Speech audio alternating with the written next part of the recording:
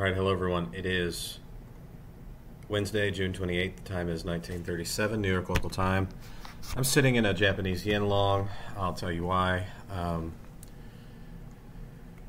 5 minutes, so looking at our balance price ranges, we've formed one here in the 5-minute chart. There's a balance price range, 15-minute chart. This is also a balance price range. Yen futures are extremely beat up to the sell side. As the Bank of Japan has maintained an ultra-dovish policy.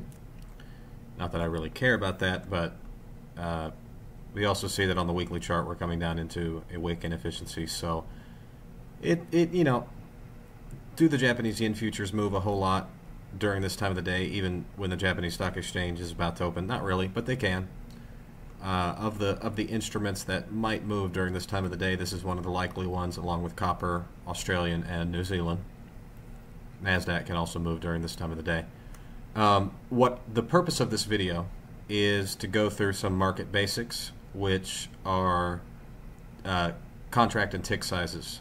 So if you're wondering what a tick is the smallest fluctuation that any of these futures instruments or forex equivalents can make. If you are on TradingView, you can go to symbol info and it will tell you the point value, and then it will tell you the tick size. So all you have to do is divide the you take the point value and divide it by the tick size.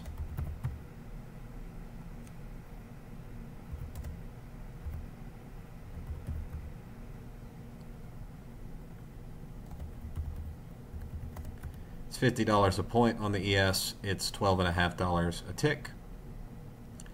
The YM, the smallest fluctuation that it can make here on the mini, is $5.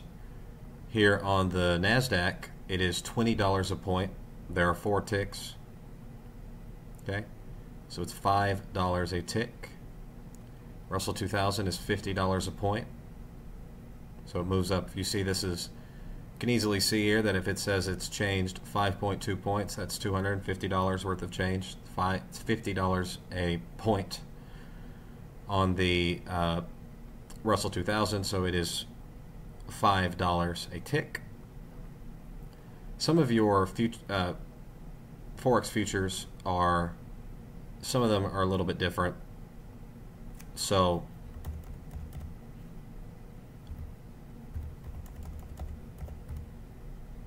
Australian dollar futures are $5 a tick. I believe that British pound futures are $6.25. Yeah, so it's $6.25 a tick on the pound futures. I believe that Canadian is $6.25 as well. No, it's $5 a tick on the $5 a tick, a single fluctuation on the Canadian dollar futures. Euro is going to be $6.25 as well, $6.25 a tick. Yen futures, I believe, are also going to be $6.25. Let's take a look.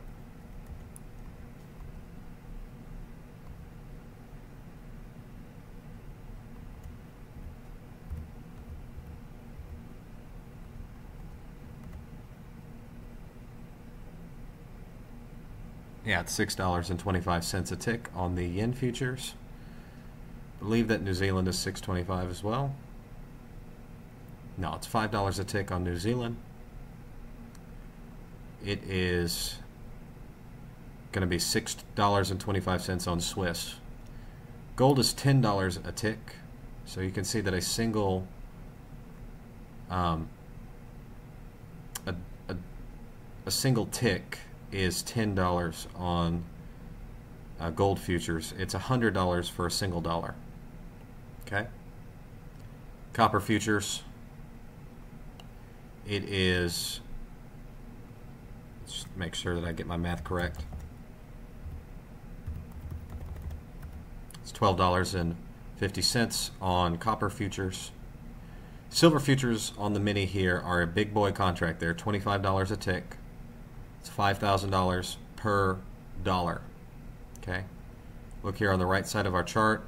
We see that if we take it from, let's see our daily range here. It's 22.1 22.135, came up to 22.695. It's quite a bit of movement. It does sometimes periodically move over a point, over $1 in a day. That's $5,000 for one contract. So you need to be aware if you're trading silver, it's $25 a tick.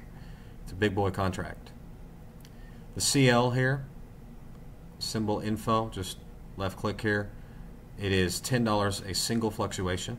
Okay, $1 on crude oil is $1,000. Regularly moves up and down multiple dollars. Natural gas. Natural gas is $10,000 per dollar, and it is $10 a tick.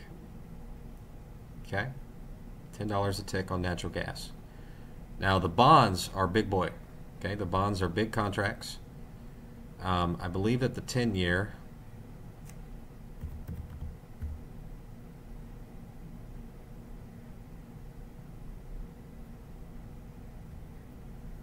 I think it's $6.25 a tick. I'm not sure.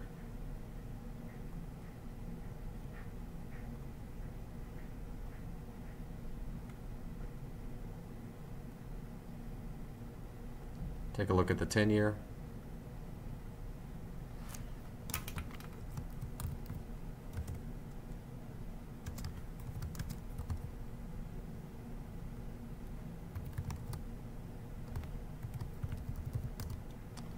$15.62, I believe, is the correct number there on the 10-year. 30-year bond, it is a very big contract. It is $31.25 a tick. Okay, so something that you need to be aware of, basics of trading futures, is you need to be aware of your tick sizes, point values. You go on TradingView, go up to the top left here on more, click more, symbol info. It will let you know. The general theme is that the 30-year bond is a very big contract. So you see that the 30-year bond has gone up. Let's see, this swing move here is 28 ticks. Okay, it's $875 worth of movement just right there. Okay, you can see that we look at our hourly chart on the 30-year bond. It's regularly making $1,000 moves, and that's one contract. So 30-year bond might look pretty boring to you, but I promise you it's a big boy contract. You put on one or two of these things, it's a boom or bust cycle there. So when you're getting into trading futures, and this is a mistake that I myself have made, I have not been aware always of my contract sizes. It is a basic fundamental that you do need to be aware of. If you're on TradingView, you can always just go and click the 3 dots button over here, go over to your symbol info. It will tell you the point value and the tick size. Don't go into futures trading without knowing your contract sizes. They are different. You can see that some of the forex is $5, some of it's $6.25. Bonds, the 30-year bond is $31.25. It's your biggest tick value. Silver futures $25 a tick. You can see that gold is only $10 a tick. Silver is $25. So silver is a big contract. ES is going to be $50 a point, $12.50 a tick. Okay, so you can generally put on more contracts if you're trading the YM. It's only $5. Only $5, I believe, a point. Let's take a look.